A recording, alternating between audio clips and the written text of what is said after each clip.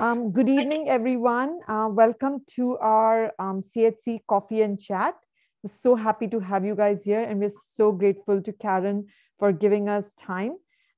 Before we get started with Karen's talk, I'm going to introduce you guys to our admin, Michelle Stolz. Many of you have sent emails, and she's the one who responds to you guys, takes care of all the behind-the-scenes work. And she's going to just quickly tell us about the upcoming exam, and then it'll be all Karen. So Michelle, take it away. Thank you. Thanks for having me and giving me a few minutes to talk. I've been here since November, so I recognize some of your names, but this is my first coffee chat. I have some information that I wanted to share where we are in our annual timeline, because we're halfway through the year now. But I don't want to take time away from the event. So if you have questions, just email them to me. I'm going to put my email address in the chat when I'm finished. This is going to be really quick. So first of all, I wanted to touch in, if you're already certified, you're probably thinking about your continued professional development activities right now. And I wanted to remind you that you can upload your CEU documentation into Certimi at any time throughout the year. You don't have to wait until the November 30th deadline. And if you have any questions about what those activities are, or how to interpret categories, just send me an email. Second, if you're not yet certified, you may be interested to know that we currently have 3 pathways that you can take to apply for the exam. As we approach mid-year, it's really important to note that one of the pathways is expiring in October. So you'll want to listen closely to see if that applies to you. The first pathway is for applicants who have graduated from a program in the United States or Canada that's accredited by a CHINA or a CHO. Registration for this pathway will open in August for the October exam. So the next exam that's coming up is in October, and registration for that opens up in August. The second pathway is for applicants who have graduated from programs outside of the US or Canada that are not accredited by a CHINA or CHO. This pathway requires a pre-qualification evaluation before registering for the exam. The CHC is currently accepting requests for the evaluations right now, so it's a good time to review the eligibility requirements on our website and gather up your documentation to submit for review. The third pathway I want to highlight for a minute, this is the one that's expiring. This is for applicants who graduated in 2019 or prior from non-accredited schools. This option is expiring after the October 2022 exam, and it requires pre-qualification. So you'll want to go and review the eligibility requirements on our website and get that submitted quickly so you don't miss out on this opportunity. So to recap, if the pathway that you'll be following for certification requires pre-qualification, please consider going to our website and reviewing the eligibility and submitting your documents really soon. The CHC is currently reviewing them. So this is a really good time since we're mid-year. It's going to come up really fast, that October exam. All of our eligibility requirements are listed on our website at homeopathicdirectory.com. But again, I'm going to add my email address into the chat and our website and the link for the eligibility information in the chat for you, so I don't take up any more time. So I think we might be ready for Karen now. Thank you so much, Michelle. Really appreciate it. Thank you. Okay. So Karen Allen really doesn't need any introduction. I think we all know and love Karen, but I'm going to still try. She changed careers to homeopathy after seeing a remarkable response in an illness for one of her children. As a clinician with 28 years of experience, her focus of interest is in reproductive and endocrine health issues, especially those that impact fertility. Karen's teaching is known for her engaging style and case-based material. She presents at Alternative Medicine and Homeopathic conferences around the world. She has previously served as an adjunct faculty at the Bastyr University's Homeopathy Department, past president of the Council for Homeopathic Certification, past education director for Homeopaths Without Borders, and she currently sits on the National Biofield Committee for the Integrative Health Policy Consortium. She's also the director of trinityhealthhub.com, which is an online resource for education, mentoring, connection, and advocacy for homeopaths and those who use homeopathy. Ladies and gentlemen, I give you Karen. Thank you. Golly, it's wonderful to see all of you here. I'm honored that you've got the time and inclination to come and spend this time with me. And I want to say thank you to the folks at the CHC for organizing this and for all of the work that they do, everybody who's on the board, and Yashi and Michelle. I'm really grateful. There's a huge amount of time that goes into making that process happen. And both on the part of the organization and on the part of every single person who's put in the time and energy and money and effort to become certified. And it makes a massive difference in our profession and how our profession is regarded and how we are regarded and the opportunities before us. So I just want to say thank you to everybody who's here. And we're going to talk about building your practice while staying current with CEUs. And I put together a little presentation based on some stuff that I had taught a few years ago about how to get clients, how to keep clients. And then I sent it to a couple of colleagues saying, would this help you if you were new building your practice? And they sent it back and said, no, this is what would help me, and this and this and this. So what they basically said was, Karen, you need to tell people, if you were, about to step off the planet and you were saying to people, as a practitioner, this is what I wish I had known the day that I started, and it would have made things much more successful for me. That's what you ought to teach. So that's what I spent time yesterday gathering and time today preparing for you. And I hope that it'll be helpful. I expect that this is going to be about 30, 35 minutes. And then after that, we'll have plenty of time for Q&A. You can put questions in the chat or maybe in the Q&A if it's active, but we won't be going through them till the end. And then at the end, you'll be welcome to, there's some things that just aren't so easy to ask in a chat. You'll be welcome to come online with video or audio. You just need to be aware this is being recorded. And if you don't want whatever you've got to say to be recorded, then you got to talk to me outside of this for something else, okay? So what's our roadmap today?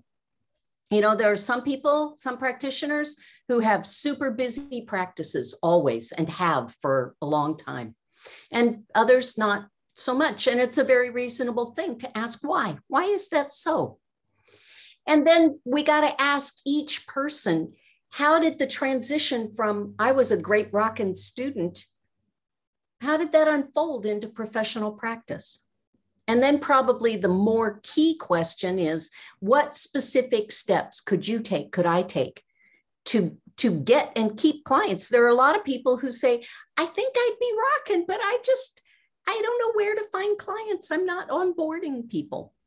So how can you be a practitioner that people want to see, that they seek out, that they refer their family and friends to?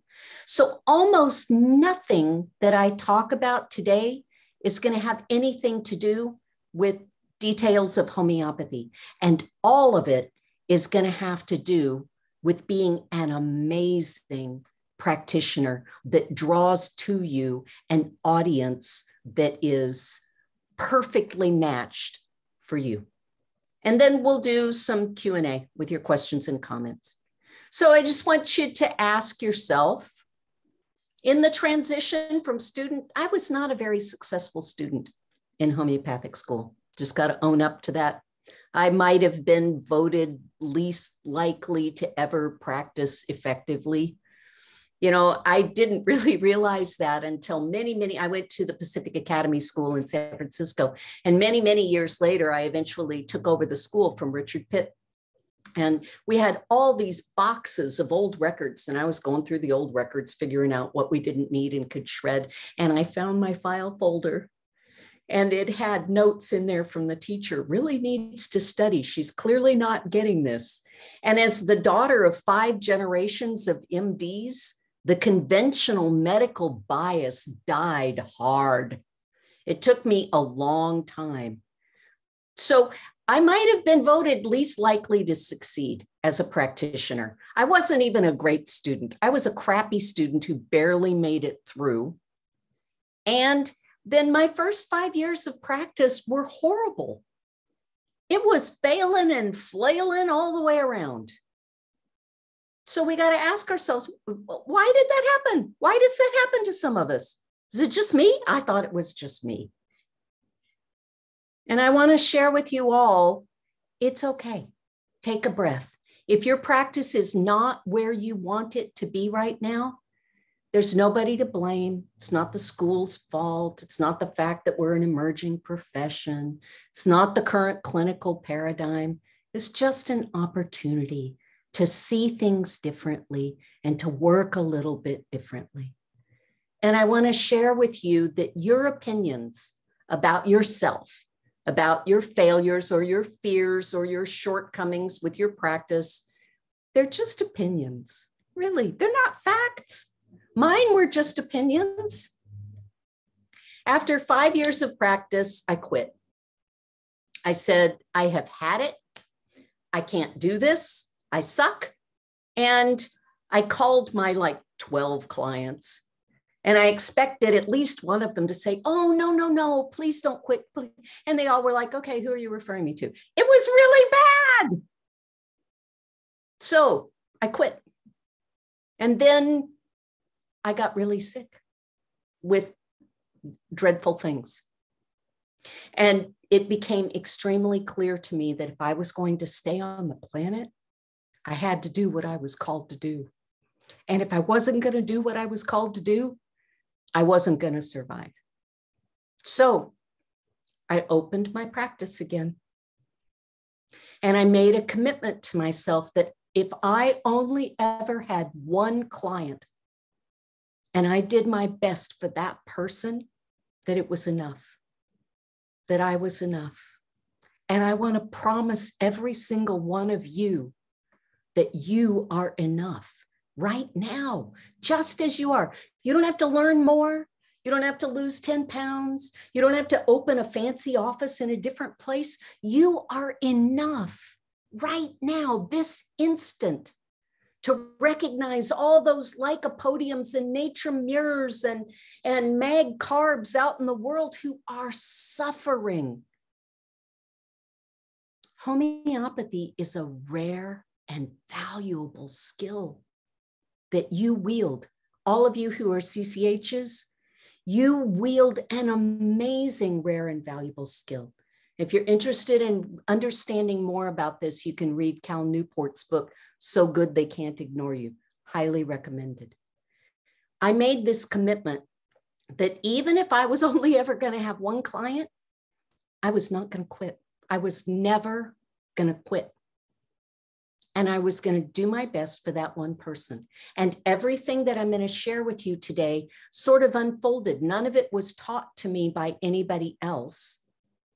There are a few ideas that came to me from authors, and I'll share the attribution of where those ideas came from. But mostly, it just happened. And I believe that it can happen for every single one of you. So if there's any of you that are thinking, like I did, my practice sucks, I want you to reframe that and say, I have a baby practice. I have a practice that's ready to grow. It's like a little bitty sprout. And I'm going to help it grow. And what I'm going to share with you today are things to help you grow. So let's just talk about utilization. There are a lot of practitioners who aren't so busy. In 2006 and again in 2013, the American Medical College of Homeopathy did a practitioner survey, and they asked homeopaths in the US and Canada about their client load. How many clients do you see? And for those who just do acute care, there are people who are maybe a chiropractor who did an acute care class, or a massage therapist, or whatever. They're people who have added a little bit of homeopathy into whatever else they were already doing. They've got 30 to 60 hours of training. So For those people, they were doing 2 to 3 intakes and 2 to 3 follow-ups per month.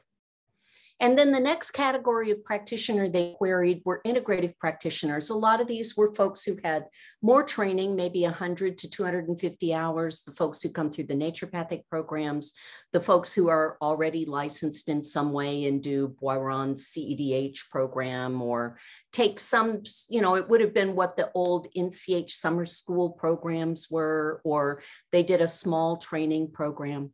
And for those folks, they do acute care and some chronic care. And they were doing 7 to 8 intakes per month and 18 follow-ups per month. And then at the CCH level, people who have 500 hours or more of training, and they've got a full homeopathic skill set where they can work at the level of a cell and a tissue and an organ and a body system and a person and a family line and a genus epidemicus. And those folks were doing 15 to 16 new clients per month and 63 to 65 follow-ups. So they were practicing full-time. So let's look at, what does this look like in real life? Let's imagine an imaginary homeopath, Fiona full-timer, who's got a full-time practice, and her focus is mamas and babies. She loves working with that demographic.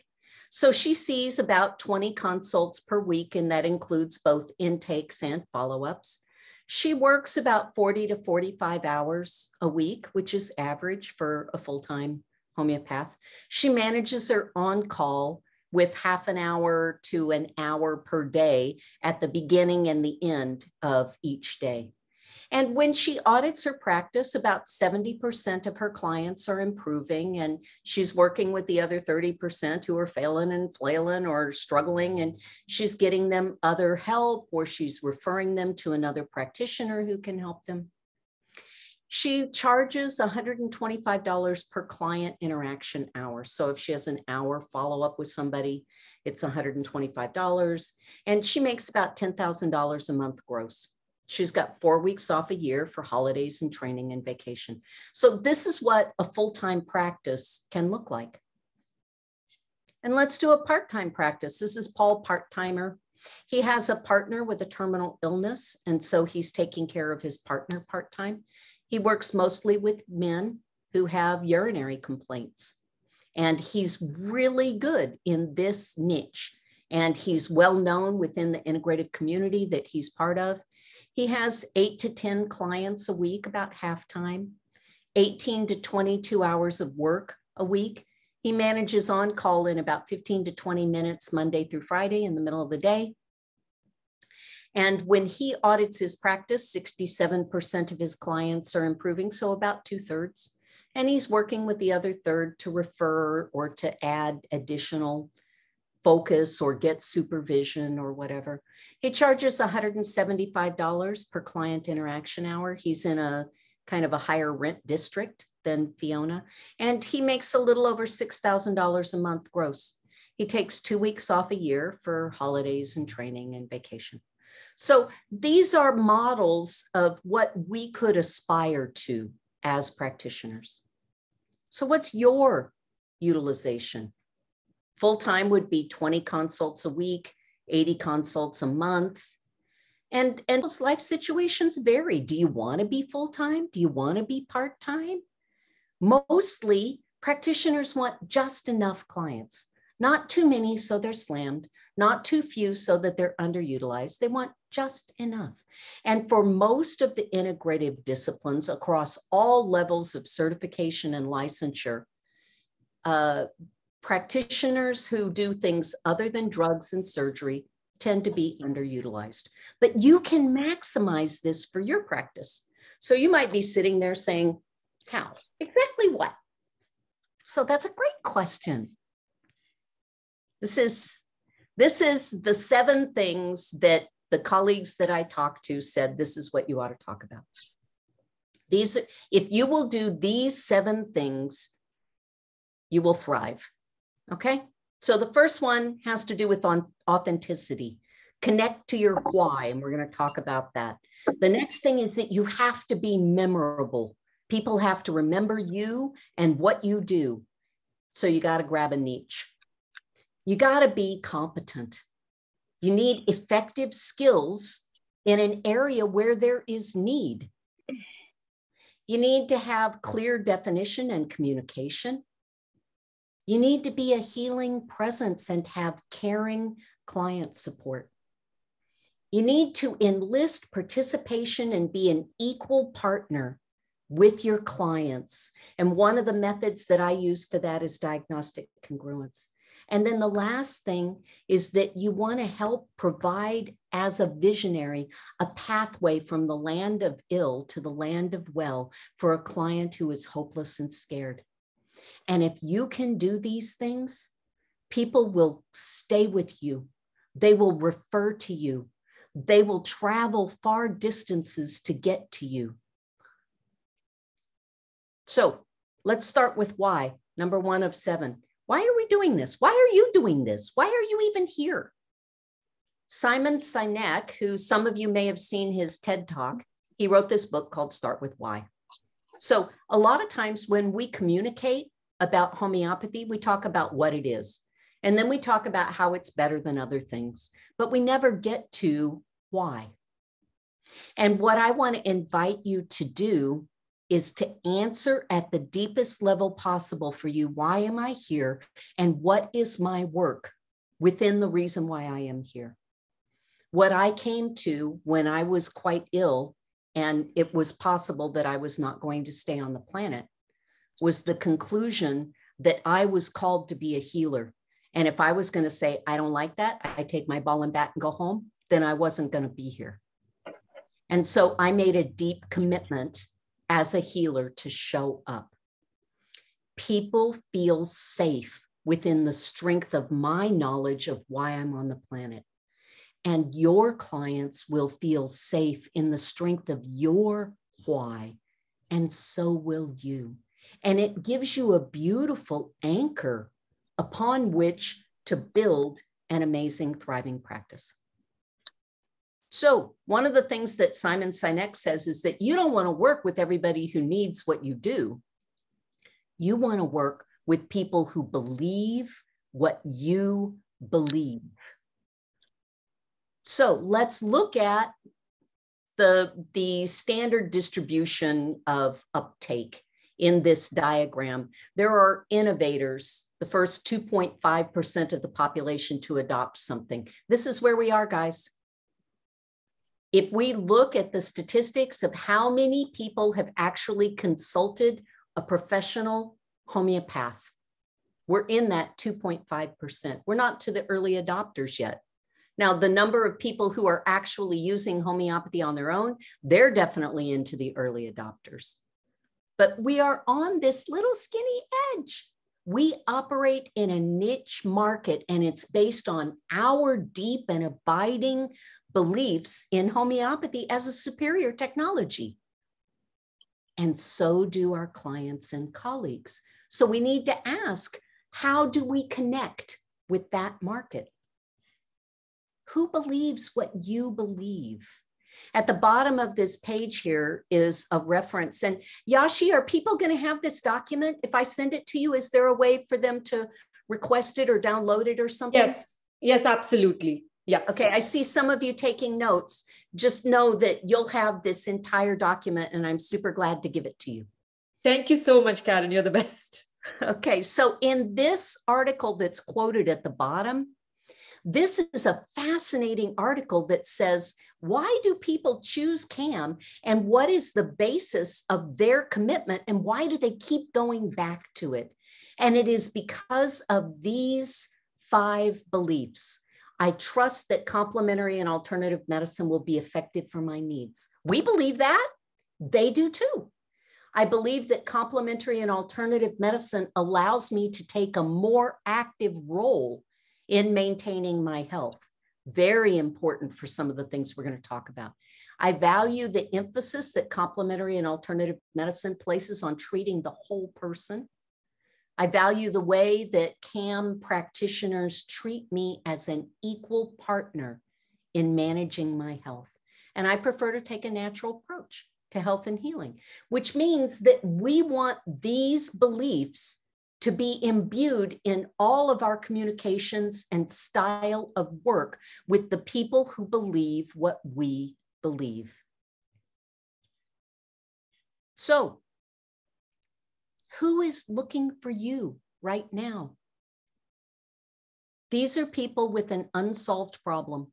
And the people who have made their way to my practice, almost all of them have been through every conventional option, had negative experiences with many of those, have been through most of the other CAM options. They did somatherapy and chiropractic and upper cervical chiropractic, and they did acupuncture and Chinese herbs, and they've done a zillion things before they land at my door.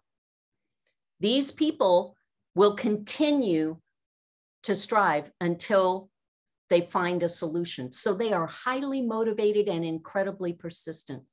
And when I found homeopathy, I was beyond desperate. And I saw Dana on here. I owe Dana a lifetime debt of gratitude because it was his book, Everybody's Guide to Homeopathy, that saved my daughter's life. I was desperate. If somebody had said to me, Karen, to heal her, you got to wait for a full moon and put a chicken in a bag and you swing it around your head and you dance the hokey pokey, I would have done it. I didn't care. I was desperate. And many of these people who will find you are desperately looking for the rare and valuable skill that you have. So I just want to remind you again, read Cal Newport's book. So number 2, now that we've talked about your why and who's looking for you, grab a memorable niche. Let's just imagine that you are at some kind of professional gathering, a networking event, or a conference. And you're there with a group of 3 or 4 people, and somebody says, tell me a little bit about you. And you say, I'm a homeopath. And they say, great, who do you work with? Oh, I just work with everybody. And then they go to the next person and they say, tell me about you. And this guy says, yeah, I'm really interested in men's health. And so I do a lot of work with non-specific urethritis and prostatitis. There are a lot of guys who really struggle with that, and there aren't a lot of good resolutions in conventional medicine. So I use homeopathy and herbs. And then they talk to the next person who says, yeah, I had a kid who went through a horrible experience with a soccer concussion, and I got really interested in that. And so in my practice, it's all grade school age kids who are dealing with the fallout or sequela of concussions. And so I work with local soccer teams and I blah, blah, blah. Okay, now let's say that you're the person who was asking those questions and you walk away to lunch and you go to your room later. Who are you going to remember? You're going to remember the soccer person? Or you remember the guy with the special niche? Are you going to remember anything about that person who said, yeah, I just do everything and I just work with everybody? There's nothing to hang your hat on. So you need to find a niche, even though you might work with everything. You need to find a way for people to remember you and have a reason to come to you or refer to you, a problem that you solve. So you have to ask yourself, where are these people looking for help? This diagram here, these 2 diagrams, are from the Office of Complementary and Alternative Medicine that's now been named to something else. I don't remember what it's called now. And they did some surveys in 2002 and 2007. They've done surveys since then, but the data is not formatted in a way that makes it as useful to present. And when they asked people, what prompted you to go outside of conventional medicine into one of those weird CAM things? And I just want you to notice the first 3 things here are pain: back pain, neck pain, joint pain, arthritis. Okay? This means that if you were to choose to get really good at working with back pain, your practice would be full. because people are looking for this. This is not well solved within conventional medicine. And anxiety and depression, severe headaches or migraines, insomnia. These things are consistent, guys. These are the things that are driving people out of conventional medicine. Can you find a way to work with any of these folks? Can you select a demographic? And then you develop clinical skills in that niche. And this is where I want to talk about continuing education. You need to choose carefully when you're seeking out your CEUs. I mean, we tend to look at what's being presented in a survey, across, oh, this is coming up in this conference or in this conference, or this special webinar is happening.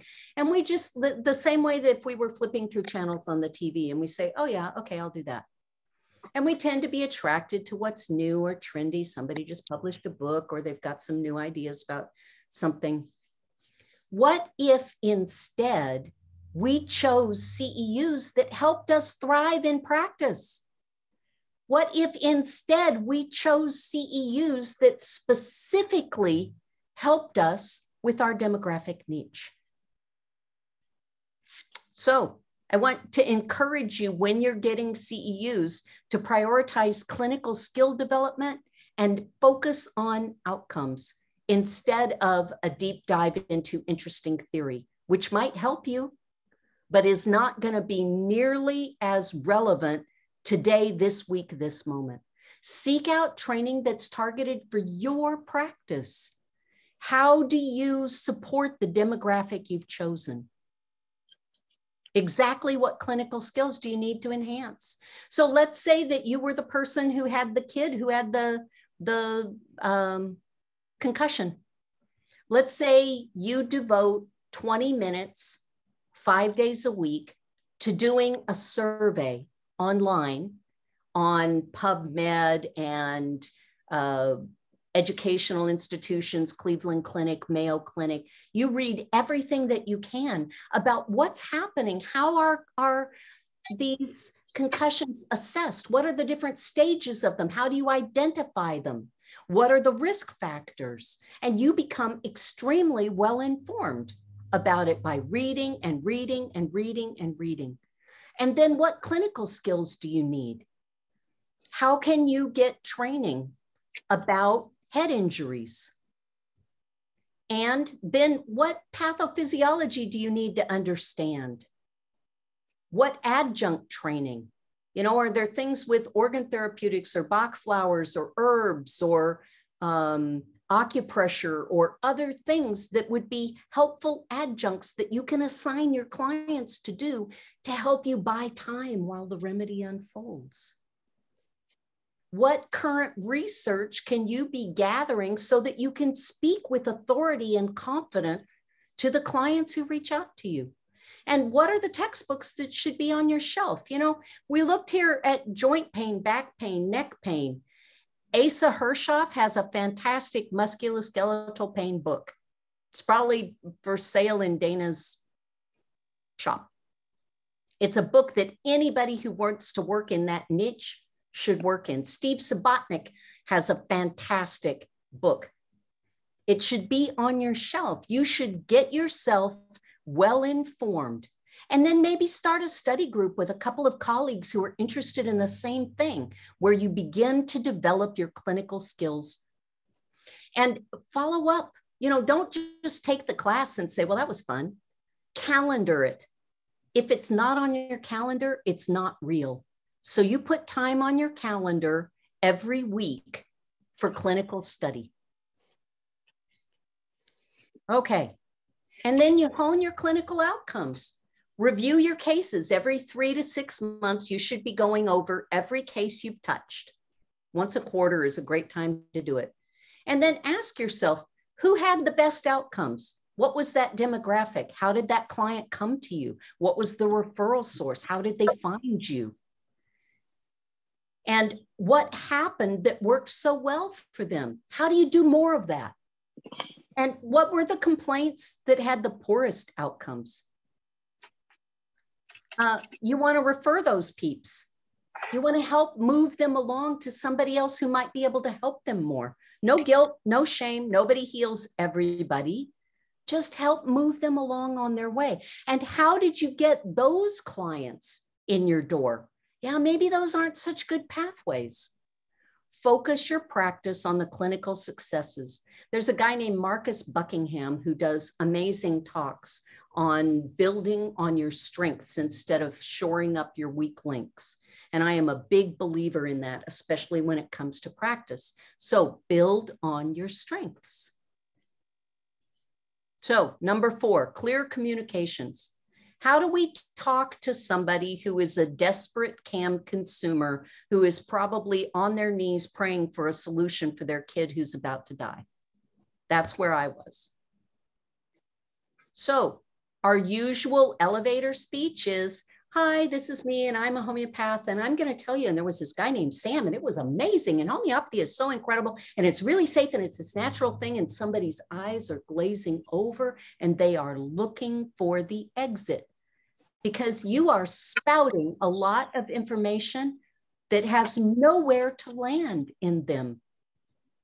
They have no reason to listen to you until they have a reason to listen to you. So there's a guy named Michael Port who's got a book called Book Yourself Solid that I recommend highly. Read the first 3 chapters. You can get it from the library. It's been around forever. You can buy a used copy. He's updated it a few times, but it's basically the same material. So what he says, no jargon, no vocabulary beyond a 2nd grade level, minimum communication. And here's his example. When someone asks me, what do you do?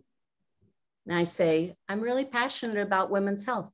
You know how some gals have really painful periods, or they can't get pregnant, or they can't stay pregnant.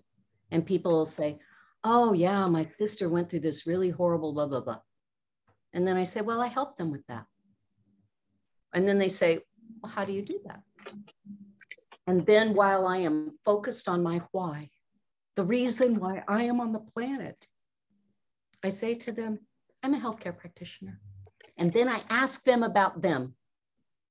I stop talking about me and I ask them about them. And I find out about them.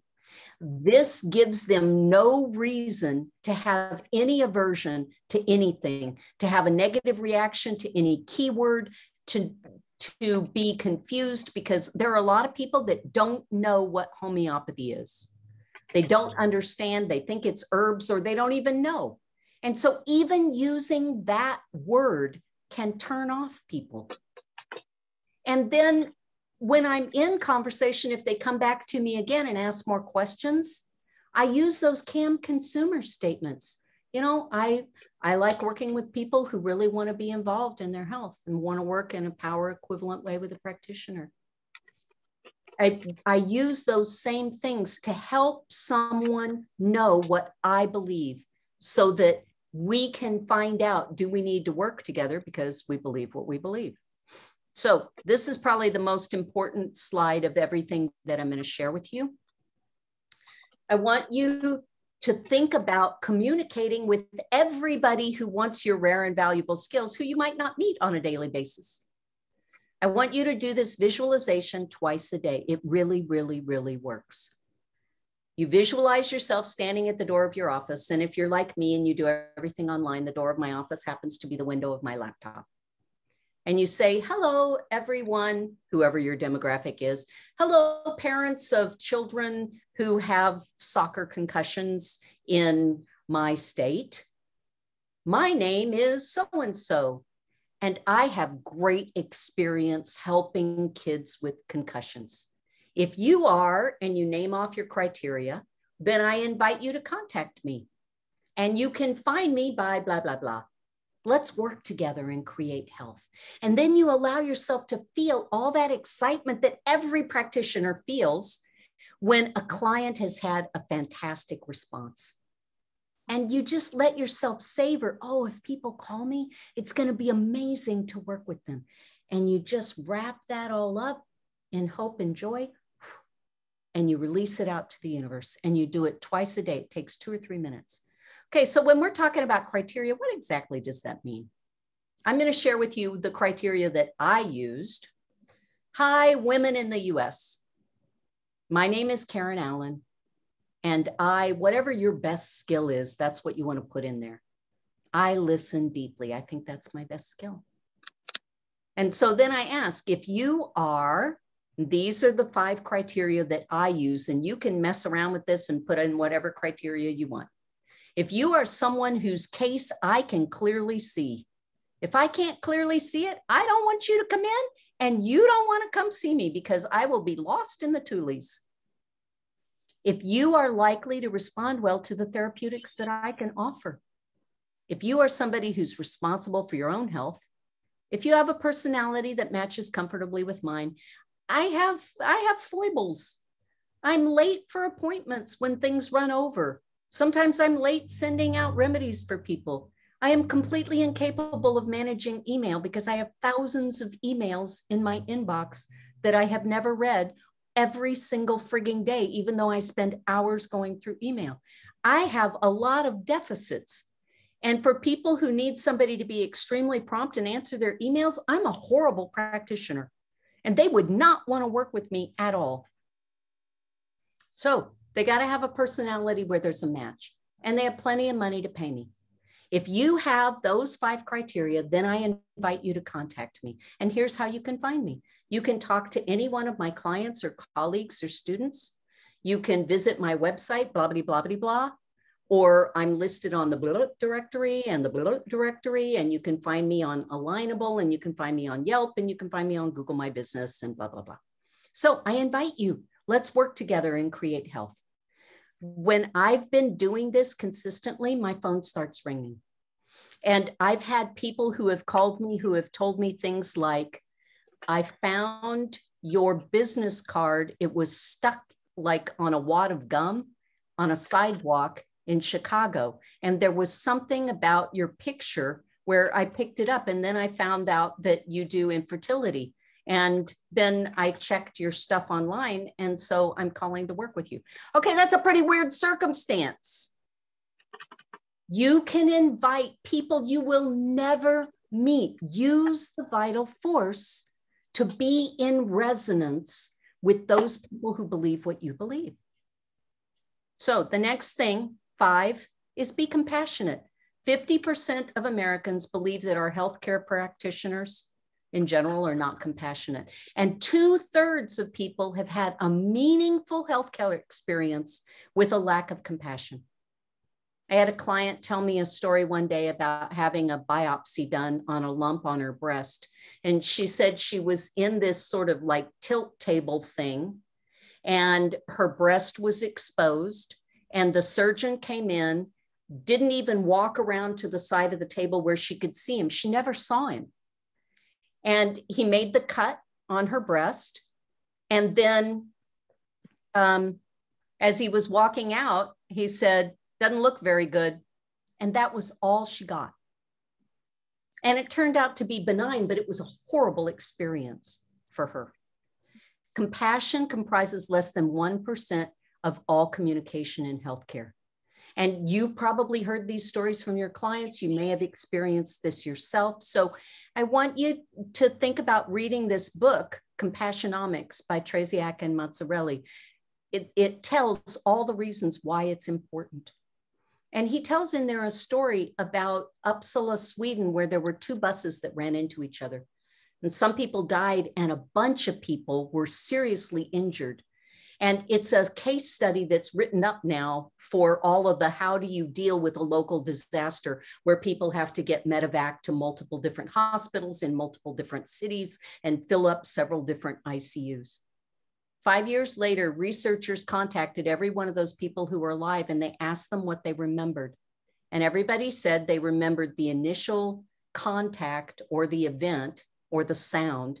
And everybody said they remembered the lack of caring, the lack of kindness, the lack of compassion from the caregivers. And this wasn't just 1 or 2 providers.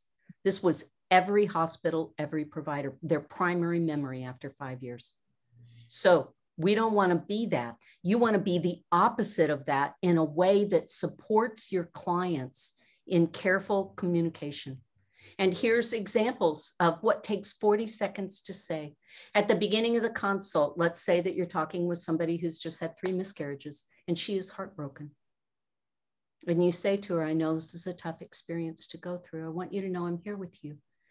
If there's something that I say that you don't understand, please feel comfortable stopping me and asking questions. We're here together and I'll go through this with you. And then at the end of the consult, you say again, I know this is a time that's hard for you. We're in this together. I'll be with you each step of the way.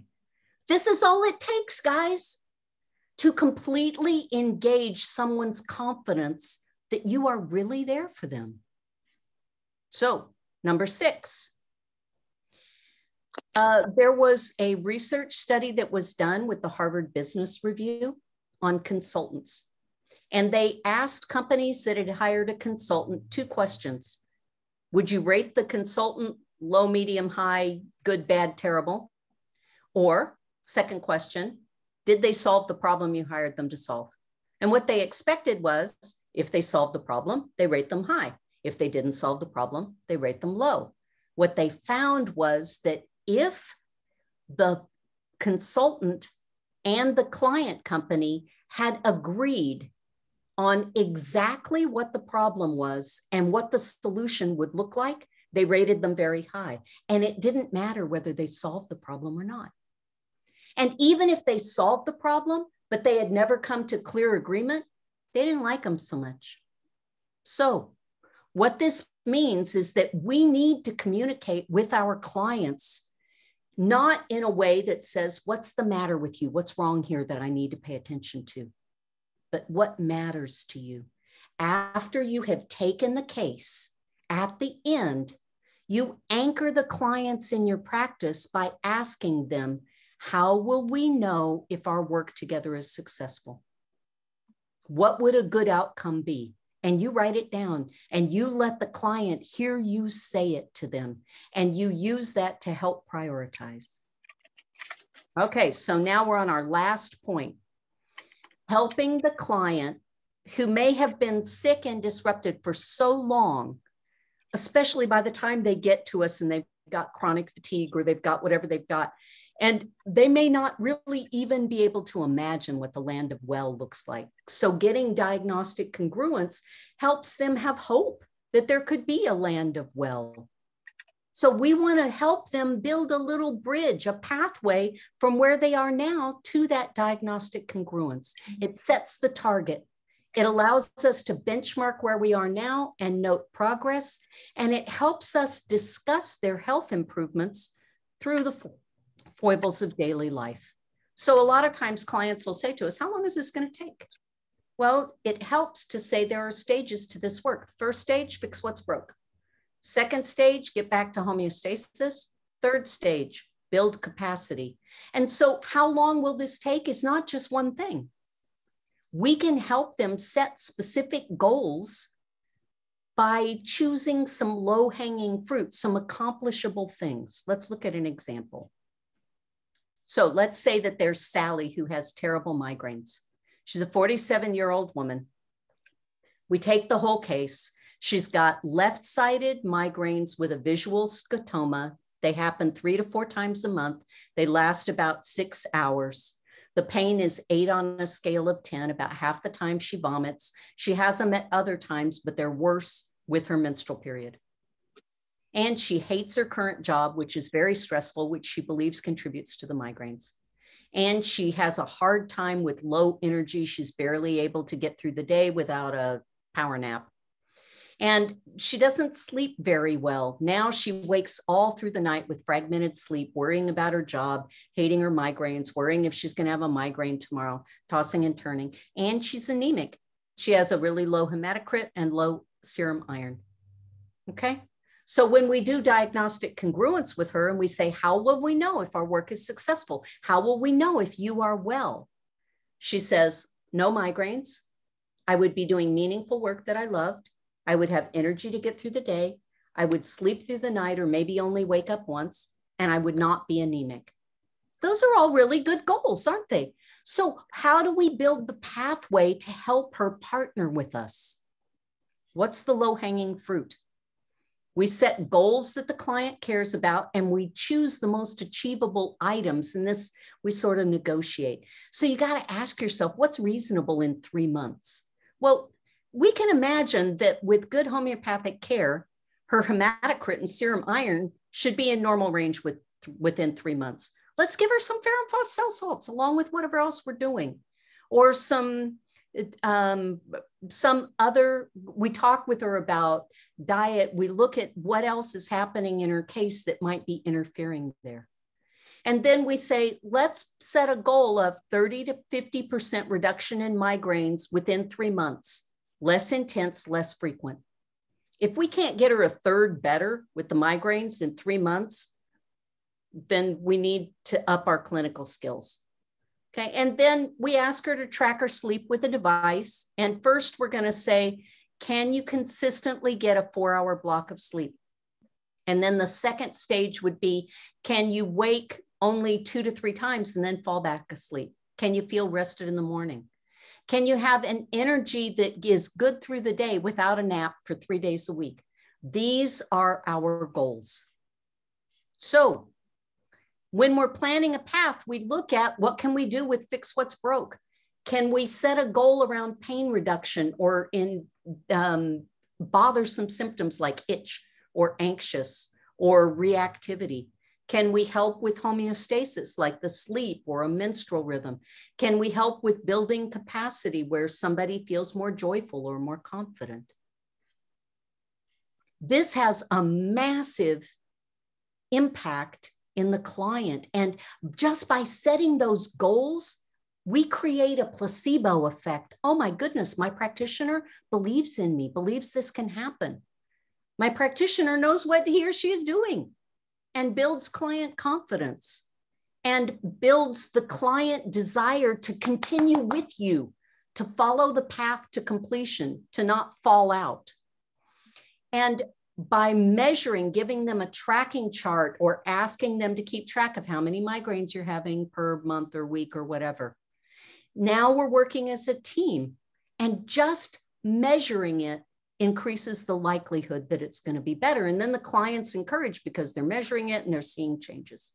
And we're partnering with them to succeed. The pathway doesn't need to cover everything, just their biggest priorities, and it gives the client a way to win. And then at every single consult, we must touch on these goals. You can imagine a client who went away and said, wow, my practitioner believes in me, and they tracked and they paid attention. And you come in the next time and they're all ready to share their stuff with you. And you say, so how are you? And they tell you some stuff. And then you say, okay, well, I think we're good. And they're like, we're not following up on the goals you gave me. That would be a terrible thing. Don't do that. Help the client feel partnered. So how do you personally implement this? Connect with your why. Your purpose is unique and it's about your life path. It's not just about your practice. When you own it, it attracts clients. And this is private to you. You don't go put it out on your website and stuff. It's just in you. Really see how rare and valuable your skill can be. Really emphasize your career capital, which is clinical efficacy and all the things we talked about today. Next steps, choose a niche. Choose a niche where people are looking for CAM practitioners. Follow your interests, find a demographic you like to work with, study up, skill up. Clarify your communications, clean up your elevator speech, and figure out your criteria for your invitation and start doing it. Be a healing presence, be an extraordinary gift in the life of your client who may not have anybody else who ever says anything kindly and encouraging to them. Affirm with all those CAM consumer statements. Get diagnostic congruence with every client. And then get good at building a pathway that invites the client to walk with you as an ally toward a future they want to be part of.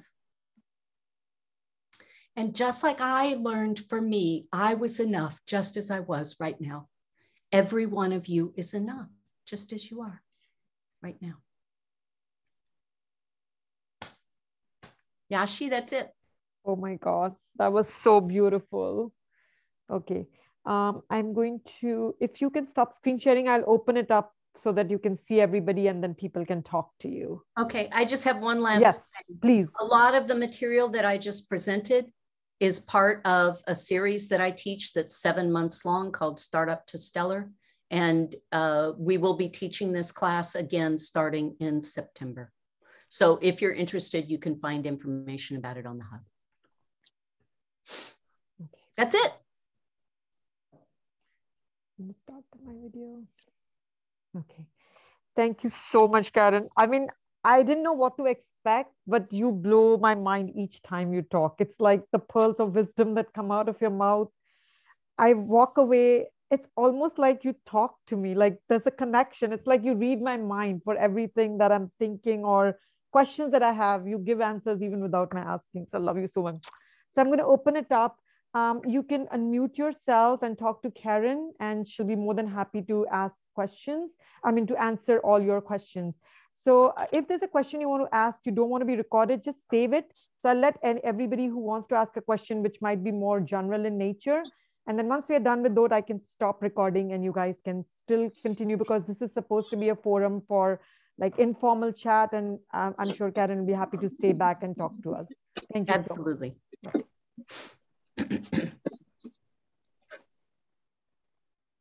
It's your cue, guys. Afternoon, Karen. Hello, Amit. How are you? Good to hear Well, from you. It was so actually inspirational to hear about all this. I'm still pursuing my education in homeopathy right now. So for me, this is kind of new. I just want to ask you something.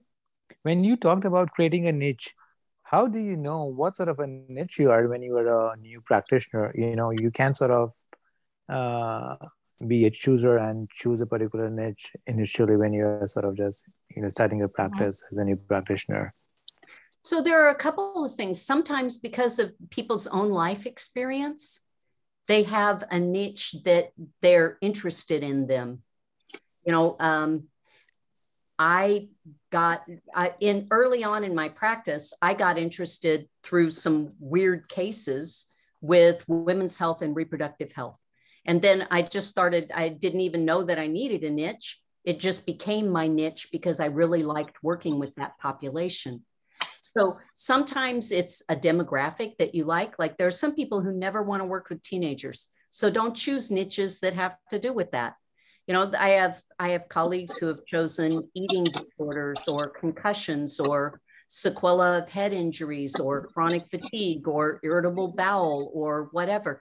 And sometimes people are afraid to choose a niche because they're worried that they're going to get pigeonholed and those are the only cases they're ever going to see. And I promise you that is not true, because somebody will come to you for your niche and then they will say, oh, would you see my sister? She doesn't have this thing, but you know, she's heard about you. And then you're like, yeah, sure.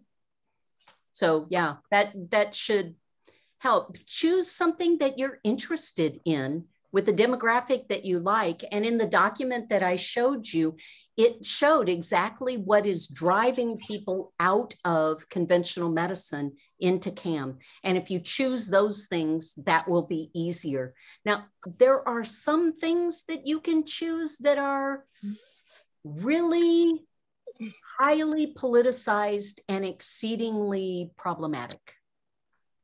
Vaccine injury. Not that it's not needed, but it's gonna be a touchstone that will make your practice like a lightning rod. So that you probably don't wanna really go with. Thank you so much. That was really helpful. Okay. Thank you so much. All right, thank you. There's a question in the chat. How can I let the word out about my practice, especially if I'm consulting online? Great question. So once you've chosen your niche, you've got a website that's up. And for those of you, I know some of you who are here are on the Hub. On the Hub, there's an 8-hour class that Tracy Carcott-Law from the UK did called Building an Online Presence, where she talks all about How do you put up a website? What do you put onto your website? She has a very sophisticated strategy about all of it. How do you start a newsletter? The way that if you have a niche, how do you get the word out?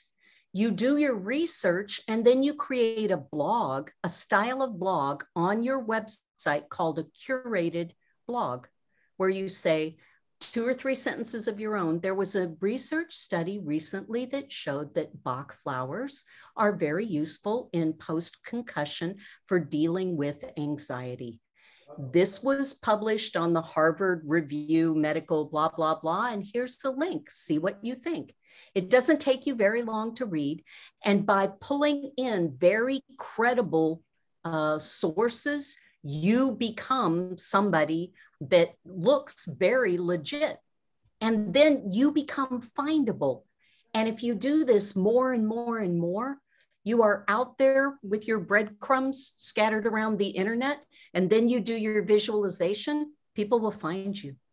They really will. There are some of you in here who are stellars, who I know, super stellars, who have been through the program and have used this visualization. And I've heard from you, yes, it works. Yes, clients start calling me. Other questions, Yashi? No, I was about to read that one, and you, like I said, you were a step ahead of me. I'm just going to read some of the comments. You've already read them. Thank you so much. So inspiring. This was amazing. Much appreciated. Great help for a new practitioner. So what I'm going to do is I'm going to thank you for your time, and I'm going to stop recording, and then we'll just open it up to like an informal chat for everybody. They can just talk. Maybe there are some people who want to ask questions, but they don't want to be on video. So thank you so much, Karen, for this. This was so amazing. Thank you, thank you, thank you. I'm going to stop recording now, and then we'll just open it up.